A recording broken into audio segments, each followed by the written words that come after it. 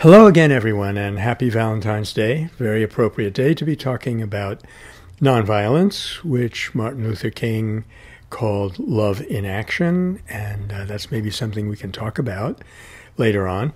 But in this next section of Search for a Nonviolent Future, I have a section called Three Lenses, where I talk about three different models or viewpoints through which we can look at violence, and I discuss a case where different groups of people in the same community were using totally different lenses, one moral and the other political, and therefore they could not communicate and they couldn't resolve the problem for that reason. So this is an early experiment in what George Lakoff has called framing, and in what we now refer to as the new story.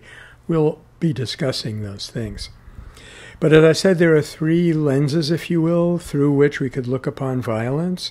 The first lens, which I've already dismissed a few days ago, is to think of it as an immoral act. The trouble with that lens is the meaning of moral, the meaning of evil has become very, very unclear and unagreed upon. So it leaves you with really no handle on the harm that violence causes, and that makes you vulnerable to be so desensitized that you then consider violence entertaining. So we don't want to use that lens.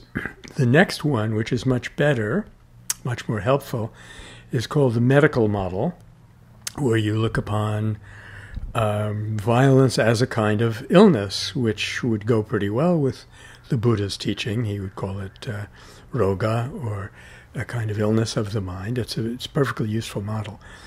But I'm going to say that the most useful one is one that we haven't really started using yet, and that is the educational model, the one in which we believe that in a very deep sense, if I can create an act, commit an act of violence, or even have a violent thought, it's because of I'm ignorant of what that violence actually is doing to me and doing to everyone else.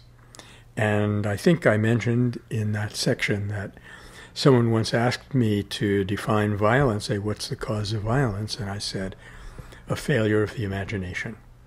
Because we need our imaginative faculty sometimes to understand the dynamics of what we are doing to a system, to ourselves, and to others. So, and next time we speak, I will be talking to you about a remarkable episode that took place in a hospital in Los Angeles just before the first edition of Search for a Nonviolent Future came out. The episode of Nurse Joan Black in the emergency room. But for now, I hope you are finding this useful. From your comments, it seems that probably people are, so I will invite us once again to join the experiment. Thank you.